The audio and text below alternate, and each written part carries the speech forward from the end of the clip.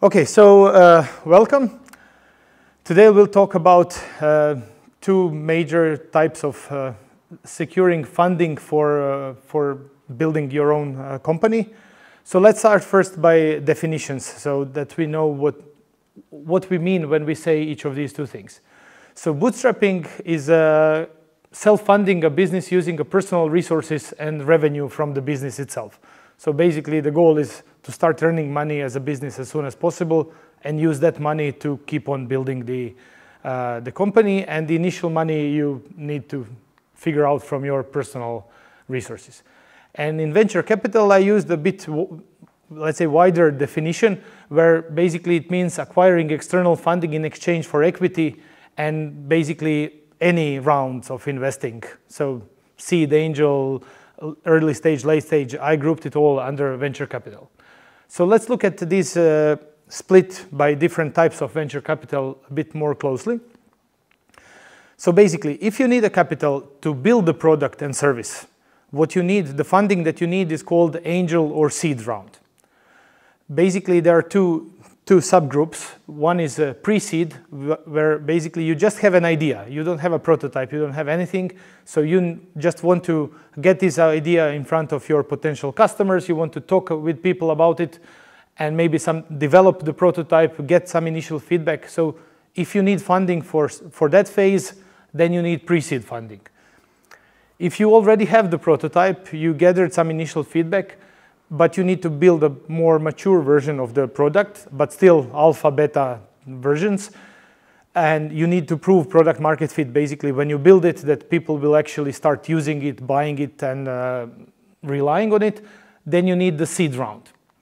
If you have the product, at least the early version of the product, and you have initial feedback from the customers that everything seems good, then you need to actually build a company around that product or service. That stage of funding is called early stage VC, and basically it starts with Series A. So this is, let's say, the official start of the VC round. And the money that you get in Series A is typically used to hire key people in the company, to build the full version of the product, to set up sales and marketing, to start selling the product. Then we move further. Series B is basically you already have a working business model. You know how to sell this product, you know who your target customers are, and you have the things up and running, and you have the playbook for how to go to market, but you just need to scale it out. And if this requires significant investment, then this is called Series B investment, where you take the money for scaling the working business model. And then the last stage, late stage VC, is already basically preparing your company for sale. So usually it means growing as much as you can and entering new markets. So for example, if you have a service or a product which is geographically limited, entering into new geographies, buying your competitors, buying your suppliers, partners, key components that you're missing, making the whole offer of establishing better control over the product and service that you are actually developing, or entering or developing a new product line that you will sell complementary with your current product and services to the same customers and stuff. And basically after the late stage VC, you sell the company or you go to IPO. So that's the typical funding round. Okay, so why are we talking about this? Why did we choose this topic?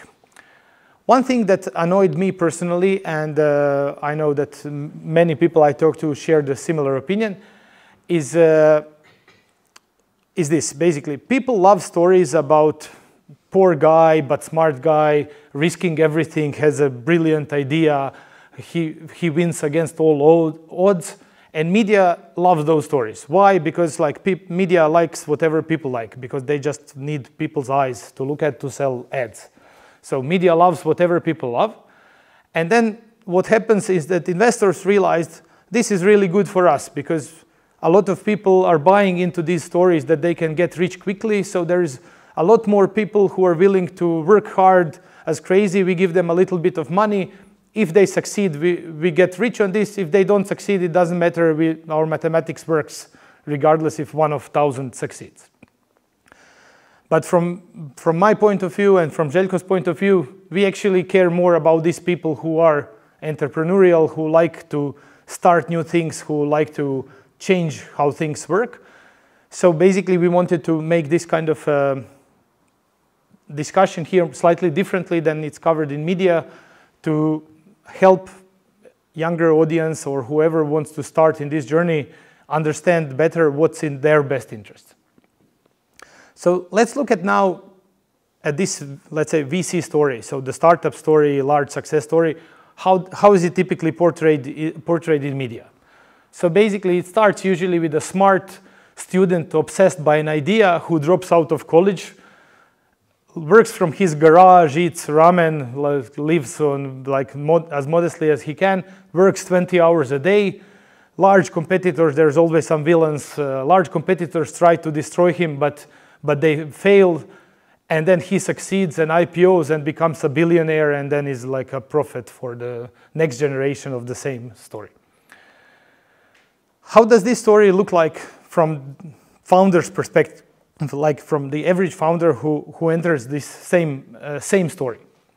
Basically, he starts by thinking to himself, I have potential, I have motivation, I have energy, I have an idea. Why shouldn't I start this? But if we are talking about younger audience, it's usually a student that I mentioned in the previous slide, he doesn't have any business experience, doesn't have industry connections, doesn't have capital. And I'm also saying always he, because in media stories, it's always a male. It's almost never a woman who's starting a startup in those stories.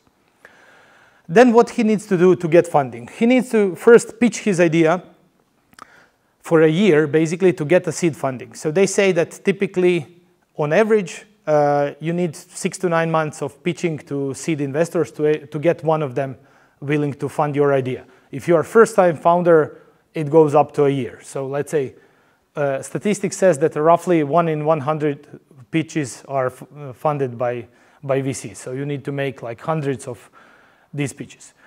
But if you get funded, it's not that you succeeded. Only then the real thing starts. Then you need to put your whole life on hold, basically drop out of the college, forget your social life, and 3 to 5 years dedicate completely to working on this idea. And along the way, your investors who were kind enough to give you money, on the other hand, are pushing you to choose higher, like if you need to make a decision at any moment of development of this product or company, and one direction leads you to higher chance of success, and the other leads you to a higher potential return if you succeed, but with smaller chances, investors will always push you towards higher exit, basically, lower chance, higher exit, because that's the mathematics that works for them better. Because in your life, you need millions, but VC needs billions to make their mathematics work. And for you, billions would be nice, but it's better to have like 40% chance at millions than 3% chance at billions. And then, in order to succeed in these like 3, 5, 6, 7 years, you need to become industry, business, and strategy expert. Like you started from college, you don't have any business experience, industry connection, or capital, but in order to succeed, you need to overcome all of this and become expert in all of these things. And then, currently, the mathematics says that roughly, if you get funded, if you get seed funding, so this round, so if you pass this filter, if you get seed funding, you have roughly 10% chance to reach an exit, any exit. And then let's look at these exits. So median exit, in median exit, founder has 15% ownership in the company, so investors have 85, and the median valuation of exit is 40 million. So it's not billions, it's not hundreds of millions, it's 40 billion out of which 15% gets to founder. And that only means that median value, so half of all exits are smaller than that, half are larger. So it's a nice number, but you need to dedicate a lot of your time and effort to do that. And now let's look at, let's say, how this situation would look like and what would be best if we take the founder's best interest as the main driving force, like what's best for this person starting this company. So basically research, first of all, research says that we are not talking about the students. So research says that the most, like if you take all successful startups, the average age of a founder of a successful startup is 42. So we are not talking about kids, we are talking about people with industry experience and all these things that this student lacked in media stories. Looking at just maybe people will say, okay, but this is all startups, maybe all companies, but I'm interested only in these venture-funded high-tech startups. But looking at only high-growth VC startups, it's even worse. The average for that is 45, so you need to be even older. There is a number here that I didn't write on presentation, is that the chances of a founder's success if he starts a company at 60 years old is 3 times bigger than if he starts with 30 years old. And 30 is not 20. 30 is still 10 years of experience. So basically, here age really helps, not just age by itself, but what you do with that age. So let's look at now what's the, let's say, ideal company to start based on the research. It's ideal if you start a company in an industry where you are industry expert. So you are 42, 45, so in an industry where you are industry expert, where you have all the industry connections, potential buyers, partners, acquirers, so people know you. Start at the time when you already developed management skills. So by 42, 45, you probably became a manager, were exposed to organizations with more mature management, so you already know things how to manage larger organizations. And probably by this age, you also have some seed capital of your own, so you don't need to run to investors for pre-seed money, because you can finance the early rounds of your startup and maybe only later raise money. So basically here, the best interest in the founder is to bootstrap your entrance to entrepreneurship. Not bootstrap the company, but bootstrap the way how you start the company. So don't rush straight from the university. Don't jump into things that sounds cool, but is completely outside of your area of expertise or things that you worked on. So like, it's always bright, new, shiny thing that attracts people, but the chances of success are much better if you understand the problem and if you know the domain much better. So let's start now. Okay, you decided to do, you are now 42, 45, and you want to start a startup. You know which industry you are good at. So let's start by choosing an idea. So one thing that you heard probably many times is that ideas are cheap, ideas are everywhere, ideas are abundant, and they don't worth shit. They're not worth anything. So it's all about how you execute them and how capable you are on turning this idea into a reality. So let's look at some ideas from the lens of how good an idea is for bootstrapping and how good of an idea is for raising venture capital. If you want to start your company by bootstrapping and drive it as long as you can in the bootstrapping mode, then some traits that your idea should have would be that, okay, it has low initial investment needs. It's much easier to start a software company than a hotel chain. Because for hotel chain, you need to buy or build the first hotel. It requires much more money than starting a software company where you need to sit down yourself and code something in whatever time you need. If your idea can generate revenue quickly, that's also a positive thing for bootstrapping. You never saw a bootstrapping company who went without revenue for 10 years and only then started charging, but you frequently see this with VC companies. Then 2 more things. It needs to have slow and steady growth model. For example, online games are not a good idea for bootstrapping, because if you manage to make something that you really like, which people really like, it's a big potential that you will, like, in 2 days get 100 million people. So basically there's a story saying before, when you were launching a product, launching a service, your worst case was that no one comes. And then after the internet and stuff, your worst case is that everyone comes at once. so basically, yeah, if you can build a thing which has a slow and steady growth model, that's better. And also, if the market that you are entering is such that you have flexible timeline for scaling up. What does that mean? That means that you are not at a risk of someone with much more money coming and taking all your lunch. So basically buying the whole market. So some markets, like if you do something where is a big potential to earn money, there are bigger chances that someone will come with more resources into this field. If you are in some niche, small, and you expand from a niche outwards, you probably have all the time you need to scale the company.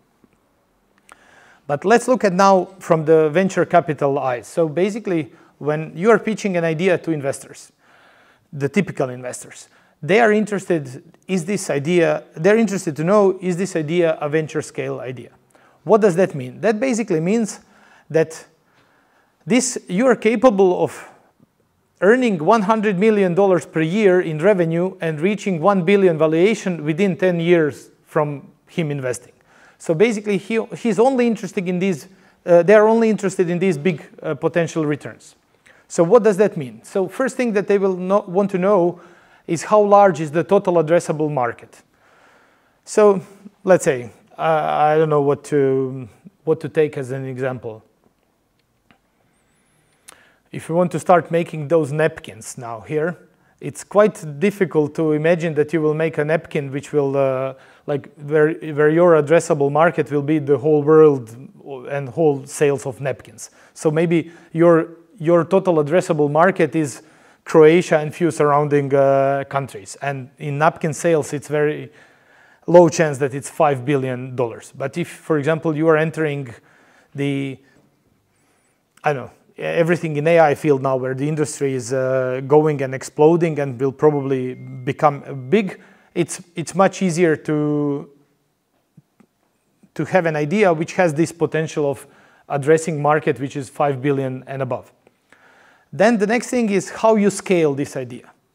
So you can scale everything, but VCs are only interested in scaling through technology. They don't want to fund startups which need to scale through people or assets. So basically, let's take this Hub 385 space. So if you are in renting space to flexible co-working conditions, like WeWork was, that was not a good choice for a startup because you need more buildings to scale. You don't scale through technology. The founder of WeWork was lying a lot, trying to pitch WeWork as a software company to hide this fact, but that's another story. Another thing is, instead of slow and steady growth, you actually need the opposite. You need to show that you can grow 2 to 3 times per year for years, like 2, 3, 4, 5 years for them to invest. Not pre-investment. So this, let me be clear. I'm not talking here about what you need to be already. They need to see this potential in front of you. So they need to know, can this idea scale and grow 2 to 3 times for next 10 years? Like, not that you build already scaled 2 to 3 times per year for last 10 years. And one more important thing, you need to show them a clear way, if they give you $100 million, what you will do with them and how you will turn that into growth. So you need to show a clear way to turn extra cash into growth. So you need to have everything else solved in the company, so you only need cash to speed it up. And of course, you need to plan for exit, because they are not investing for you to build a big company and look at it. They want to get their money back, and the only way to get that is to sell their stake, so there needs to be a plan for exit. But here is the one interesting fact. The title of the presentation is Bootstrapping versus VC, so indicating that it's one or the other. But it's usually never one or the other, but both at the same time. But how? Basically, all companies start bootstrapping. Like at least for, at least while you are searching for this pre-seed investment, it's bootstrapped. You are funding your time with your personal resources. You're taking that time from someone. You're not getting paid for that. But then at some moment, you might need capital. At least some of the companies might need capital. So as we talked earlier, if you need capital to develop a product, prove product market fit, find scalable sales model, you need seed funding.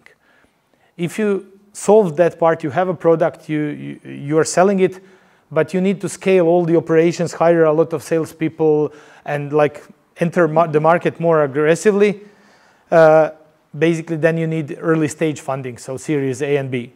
And if you want to enter the new markets, acquire other competitors, prepare for IPO, you need late stage funding, so Series C, D, and later.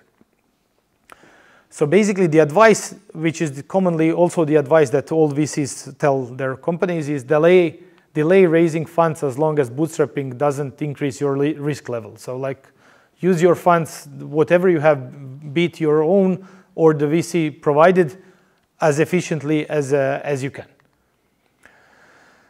So let's now look at the challenges which are slightly different, not slightly, but completely different if you are in the bootstrapping phase of your company or in the VC phase of your company. So if you are bootstrapping, the limiting factor for everything you do in the company is the capital. You don't have that money. So one of the most important things is choosing what you focus on. You really need to work on the thing which can help this business grow the most. Not the thing that you like, not the thing that you enjoy, not the thing that you are good at, but the thing that the business needs. So choosing the focus and making sure that you focus all your resources on most important things, that's probably the most important thing when you're bootstrapping. Other challenges that you will run into is hiring people. So when you're bootstrapped, you usually don't have a lot of money. You cannot go and hire the best sales guy out there. You cannot go out there and hire brilliant software developers. You need to work with the solid ones that you can find who are willing to, like basically you need to offer different set of benefits, like better lifestyle or whatever, to compensate for them not working for companies which are willing to pay them much more. Like, I don't know, in the United States, Google, Facebook, and those are paying enormous salaries, but some people still choose to work for much smaller companies for smaller salaries because the lifestyle is better and stability is better for them that way. And also you're limited to organic growth because like almost all tricks how to grow fast require capital. So if we look now at the venture capital, so the challenge is here is how do you hire and motivate right people to join your company as fast as you can?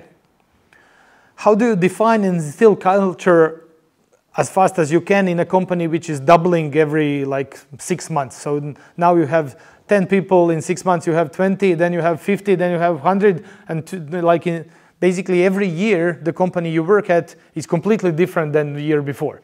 And you need to be the one defining the culture and making sure that everyone adopts this culture and follows it in such a rapid expansion phase, which is quite difficult. Also, it's on you to define and implement scalable operation and processes, again, fast. I mean, it's not literally on you. You hire a leadership team to do that, but it's you who needs to hire those leadership team, and you need to work with them to okay these kind of high-level things. And you need to manage your stakeholders, like your investors, like it's your second nature. So like they need to be kept happy at every time. So basically, when you go into venture capital phase, then you need to lead all the things that, like, you're in charge of everything. So marketing, sales, product development, technology, whatever. So in venture capital, the limitation is not capital, limitation is you, your capabilities. This one is much more like how to say, psychologically demanding, because you need to be aware that that you are the main limiting factor in your company. Here you can blame whatever. I don't have money. I don't have better people. Here you have everything, but problem is you. So so that's the difference here. Okay, there are some. Next slide is about risks which are specific if you take the venture capital. Because like if you go the bootstrap route, you own the company. You make all the decisions. You are the main ones. But if you take outside capital, it always comes with a small fine print. And here is the most important and most relevant things. So first of all, if everything goes well for the company and everything, then everyone is happy. You are happy, VCs are happy, all is happy, there's no small print, everything is great. But when it doesn't, their investments come with protections. And these protections, I wanted to highlight the most relevant ones, especially for the current environment. So first one is in case of down rounds. So down round is like if you are on this treadmill of raising new capital every 1 to 2 years. So at every fundraise, you get a valuation. Estimate that your company is worth X million dollars or tens of millions or hundreds of millions. And then on the next round, if your valuation is larger than the previous one, it's called up round. But if for some reason your company is now estimated to be worth less than the previous, it's called down round. It doesn't have to be your fault. Everything can be nice and good for the company, but the environment can change. Especially now, 2023, second half, the environment changed. So even the companies who are going and doing everything as they promised, so everything is going well from internally, the companies, their new round is down round because the risk appetite for VCs, the amount of money in VCs is much lower, and basically they're pushing all the valuations down, and it's take it or leave it kind of situation. You don't have to take it, but you won't get the different things. So what kind of protection there are for these down rounds for investors? It's called anti-dilution provisions. Basically, that means, let's say after a first round, you sold 20% of the company, you owe 80. And then in the next, you want to sell another 20. Usually these 20, the new 20, would come from equally, like 20% of that would come from the previous investor share and 20 would come from your share.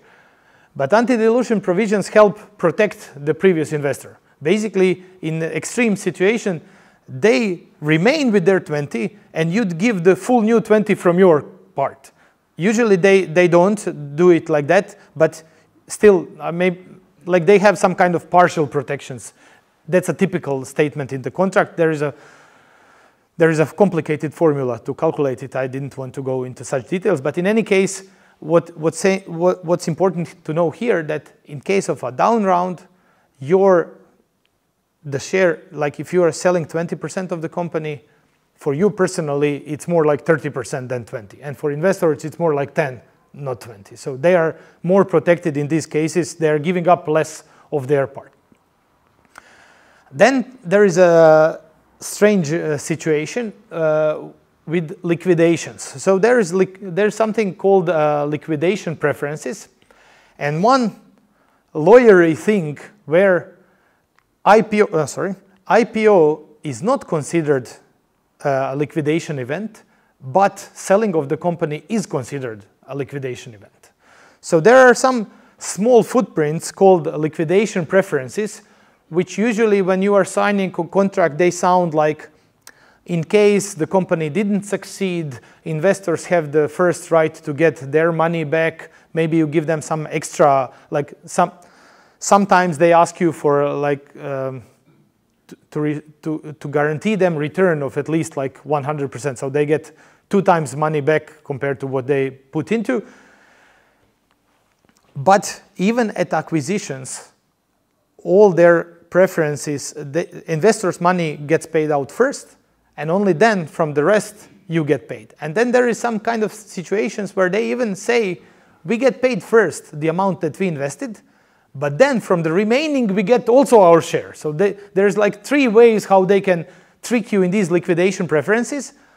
And when you are signing a contract and everything will be described when the company like fails. This is like, it already failed, so there's nothing much there to save. So you will be happy if you return the investors' money. But the problem is that any acquisition is also a liquidation event. And 90% of all exits, including the big ones, are also acquisitions. So it's valuable, it's relevant. These liquidation preferences are relevant even in outcomes which are good for you, that investors take much more money there than their share would indicate. So basically what you would expect without knowing all these details. And then there are control rights. So usually when I was researching this for the presentation, the one thing caught my eye with the seed rounds. So the most typical seed round is 25%. And 25% is very like familiar to this 25% plus 1 share that we heard many times here in Croatia. Why is this? Because this gets you veto power. So even without special voting rights, but sometimes even if they take smaller cut, they ask for these voting rights. Basically, they ask for veto power from the seed round. What does that mean? That means that every major decision you want to make afterwards, hire a senior leadership, raise next round, sell the company or something, they have the right to say no. And they have the right to say no. And they cannot push you to do whatever they want, but they can say no to things that you want. So that's the important thing. Basically, it's mostly limited to these company level events, like raising new funds, changing leadership, selling of the company and stuff like this. So they can say no to any of these. And typically after Series B, investors completely control the board. Usually, sometimes it happens at Series A as well, but it's much more usual from Series B onwards. What does it mean when someone controls the board? What are the decisions that board makes? So CEO makes a certain level of decisions, but board makes another level of decisions. And board makes the decision. Do we sell the company or not? Do we raise next funds or not? Are we replacing CEO or not? So these are the board decisions. And much more frequently than not, so investors don't want to do that they don't want to fire CEO, but they do regularly fire CEOs.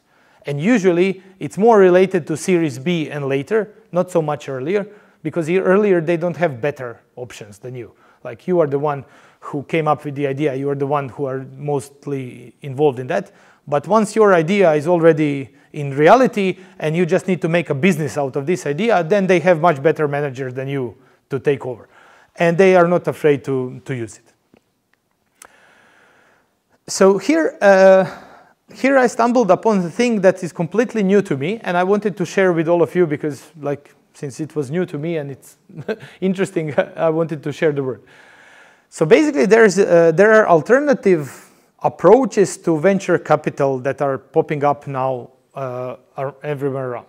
So there are some founder-friendly investors. Basically, that's usually former founders who sold their companies who are trying to help the future generation of founders.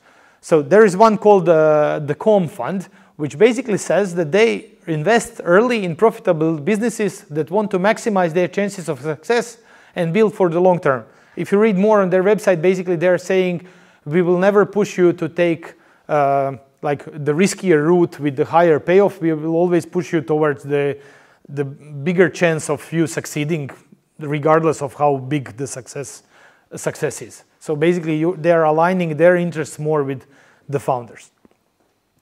Then there is one accelerator, which is for software as a service companies, which is offering the mentorship community and funding, but without the pressure to go for $1 billion. So similar thing, they will not push you to go to the extreme valuation or give up. They're okay with you making a company of like 50 million, 100 million. For them, that's perfectly fine, while others consider this a loss of time and money.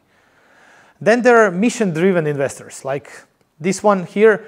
Purpose basically if you care about the environment, if you care about more women in technology, if you care about whatever social or environmental or whatever thing you care, and they tend to fund startups with these kind of mission-driven ideas, where the idea is to actually make these things reality that you're talking about, not earn that much money on this. You need to earn money to survive. You need to earn money. Company needs to be profitable to control its own future. So you need to become a profitable company. So they help you with that. But these missions are the first term. And there is also another thing of financing, which is not venture capital, but more like regular loans. But they're based on revenue. So they're called revenue-based financing. So basically you sign a deal, you sign a loan where they give you some money and you pay back with interest, but your monthly payment are not fixed like in a regular bank that you buy for your apartment, but it's fixed as a percentage of revenue. So if your revenue grows, you pay more that month. If your revenue falls, you pay less that month. So it's slightly better aligned with your finances of the company, and especially for companies which have like uneven revenue. So like, for example, our company is software as a service, so our monthly revenues are quite stable, but for some companies which are selling, I don't know, licenses or selling big deals. So a lot of big deals are done at the end of the year. So I know some companies for which like more than half of the revenue is in December, or whatever. So for them this is okay. So you pay most of your you pay back most of your loan in December, and the rest of the months you pay very, very little. So these are like examples of new approaches. So it seems that more and more people are realizing that the typical VC goals and interests are not perfectly aligned with what's best for the founders, and that there are other things which are important apart from just maximizing the returns. So let me now switch to, so this has all been like a theory or research or whatever, but let's switch now to a personal story of Željko and me, like TestDome co-founders. So let's start first with Željko. So during his education, he spent more than 10 years creating own software projects. He made a 3D video game in, I think, early high school. He spent 5 years going to programming competitions. After he finished university, he started working in Microsoft, where he was working on marketing and sales of developer tools like Visual Studio. Basically, he learned how do you communicate, how do you market and sell to developers or to technical audience. Then he moved to United States to a company called Infragistics, where he spent a year creating developer components, like components that other developers use within their bigger project. And then he decided to start up his own company called Gembox, where during these 7 years of running Gembox, he learned how to start a business, how to sell software globally from Croatia, how to bootstrap all these small things. So this was Željko's experience before TestDome. Yeah, and also one thing, this Gembox ended up being quite successful. So it earned enough money to live off and to finance a new startup. Let's look at my story. So during my education times, I spent 10 plus years going on programming competitions. Last 3 or 4 years of my university, I was actually creating tests for national programming competitions for high school students. Then I started working at Ericsson here in Croatia. I spent almost more than a year in Sweden, more than a year in Japan. And what kind of experiences I got there? So first 3 to 4 years, it was more general business experience, how large companies such as Ericsson works. I was working in technical sales support, where I was exposed to these extremely large enterprise sales deals of hundreds of millions of dollars. Then 2-3 years I was working in technical consulting with network optimization, where I was trained and learned delivery and sales of consulting services. So it's not same it's not the same thing selling a product, selling a service, and selling consulting.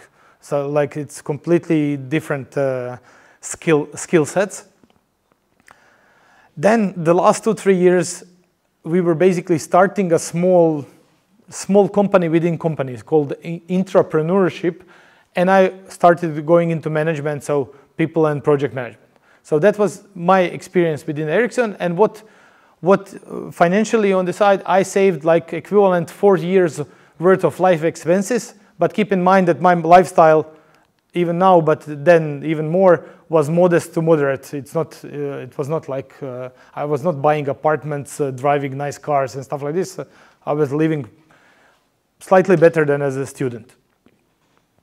And let's now see Željko and me together. So we met on programming competitions, and then many times later, after all this experience in Željko in Jambox and me in Ericsson, we both felt the problem of assessing developer skills as managers. So we had this problem. We were trying to, Željko was trying to solve it in Jambox, I was trying to solve it in Ericsson. How do we make sure that people who comes to interview knows what they're talking about, so we don't waste 5 people, so that 5 people don't waste their time interviewing someone who you see after 3 minutes that they don't know anything about programming. So basically, let's take from these independent personal experiences. So what's the most relevant experience for this problem that I had? I had experience of creating programming questions for more than 20 competitions for high school students. And Željko's experience was building a company which sells globally to technical people. So we co-founded TestDome, which is creating, we create a database of questions and a platform to test software developers, which is pretty much similar to testing these kids on programming competitions. And we are selling this to technical managers around, so basically what Željko learned in Jambox. And how did we fund this? We funded this in a way that we made an agreement that we both work 2 years for free, and we invest some profits from Jambox for the costs that we need apart from this. So basically, we chose TestDome as everything we did before was preparing us for it. So as what I talked about earlier in the beginning of the presentation, choose the industry where you are expert, choose the industry where you have the experience, choose, like, basically we were not choosing any idea. We chose the idea where we had the competitive advantage over someone else starting that idea. Like, if you feel that for a certain idea, you are a better person to do that, execute that than the others, that's the idea that you should work on. Not the one which sounds the sexiest to like your colleagues or whatever. So now, apart from our own personal story, let me share a couple of successful bootstrapping stories. Some of them you will know, some of them will probably surprise you. So first is Infobip in Croatia. That one you probably know. Infobip became widely known only when it raised the VC money, because it raised an enormous sum. But what funding did they raise? They raised late-stage funding of $200 million at the time when their revenue was already $700 million per year, and they were a 14-year-old company. So this is not a seed money, young guys asking investors, give us $100,000 to start a company. So why were they raising money? Because they realized we want to IPO, we want to go for IPO, and we need to make the company even bigger before that.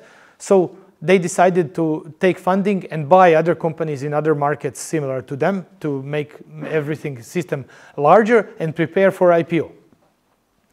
Then is a MailChimp. Do everyone know what MailChimp is? Yeah. Okay, MailChimp is a platform for sending marketing campaigns via email, so mass emailing.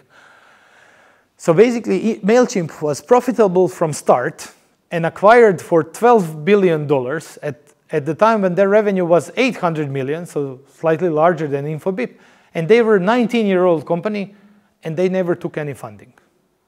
So they didn't take any funding. So they grew this like from day one. But why?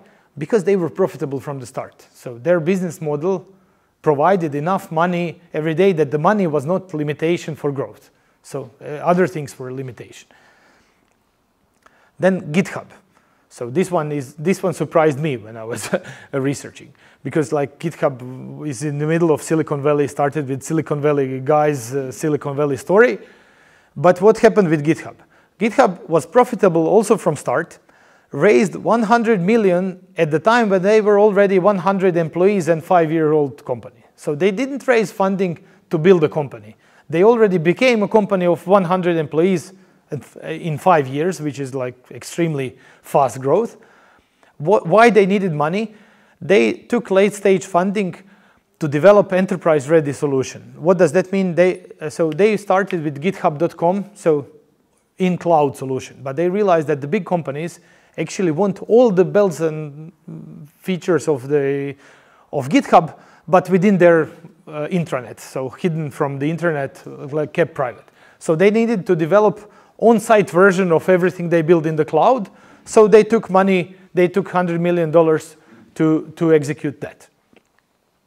Then Atlassian, this Jira thing that everyone hates or loves to hate or whatever, they were profitable from the start.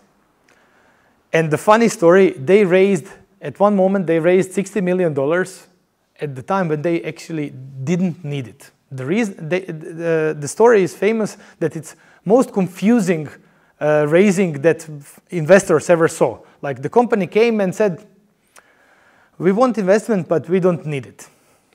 But like, why? They said that like no one believes us that we build this business with $60 million revenue, and that we are trying to get a more professional board, some outside board members. We need to prepare ourselves for growth, for IPO. But whoever we talk to doesn't take us seriously. But no, it's something suspicious. You didn't get any funding. So they said, we came for funding to be taken more seriously. And also, since we don't want to rush for IPO, we would like our employees who have shares and want to sell to get some money from that to be able to sell out early. So basically, they took 60 million, and they didn't take it as investment in the company, but they actually completely sold it. So they allowed their early employees to sell their shares. So all the 60 million went to those employees to like start living rich lives, because they didn't need that company. They didn't need that money. So they wanted to build out their board, to be taken more seriously. So they took the money just because everyone was expecting them to take the money. And they didn't need it. And then some other companies which were bootstrapped, Mojang, so Minecraft, all the way until sale to Microsoft was bootstrapped. Hotjar, Typeform, so these are European ones, all the way to MessageBird are European companies. So Zoho, Patagonia, the mountain climbing clothes, Shutterstock. So basically, I know all of these companies, maybe you know a couple of them. And it's actually surprising to me that how many companies reached either completely bootstrapped all the way to the sale, or bootstrapped to some extreme levels of hundreds of millions of dollars of revenue, and then it doesn't really matter if you take funding at those times. So basically, that's it. The main idea that I wanted to pass on is that it's not so much about bootstrapping or not bootstrapping. You always start by bootstrapping. You can even start bootstrapping before, like your process into entering entrepreneurship. So what do you do from your university time, from your life? How do you choose idea? Make sure that you choose idea where you have the competitive advantages over others. Don't do like, I don't know, I was pitched an idea, let's make a chocolate chess figures for people to buy and eat chess, literally, because like you take the piece and you eat it, and that would sell us crazy. And like, why are you asking me? What do I have with chocolate? What do I know about that? What do I know about retail? I don't know anything. Like the only connection is that my son plays chess. So that's it. So yeah, choose the ideas that are close to you, where you have the network, where you have the skill set, And at time of this age, not at the student story that media usually says. There was even there was an article even explaining about famous garage stories for Bill Gates. That's like Microsoft's growth actually started happening when Bill Gates reached 35. Bezos, Amazon growth started happening when he reached 37 or something. So they started these companies when 20, but they were like not going extremely successfully. So even they made the biggest breakthroughs when they became more mature and more knowledgeable about how things work.